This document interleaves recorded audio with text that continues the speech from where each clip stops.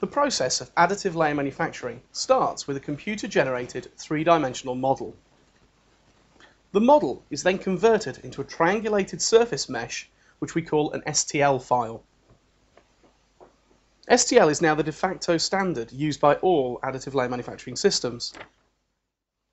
After inputting the STL file, some additive layer manufacturing systems will automatically generate structures to support overhanging parts of the geometry. The amount of support structure will depend on both the geometry of the part and the orientation of the part.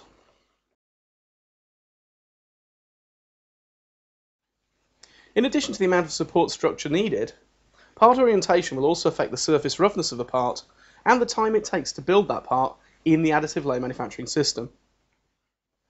Once the part's been orientated and the support structure has been generated, the resulting three-dimensional geometry is then sliced electronically into two-dimensional layers, each 2D layer representing the profile of a physical layer which will be made using the additive layer manufacturing system. Once all the layers have been sliced, they're then stored as slice files on the additive layer manufacturing system waiting to be used.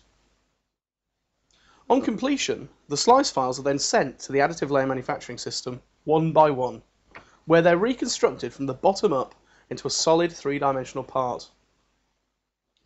This process could be done using laser sintering, selective laser melting, stereolithography, 3D printing, fused deposition modeling, or a whole range of different additive layer manufacturing technologies.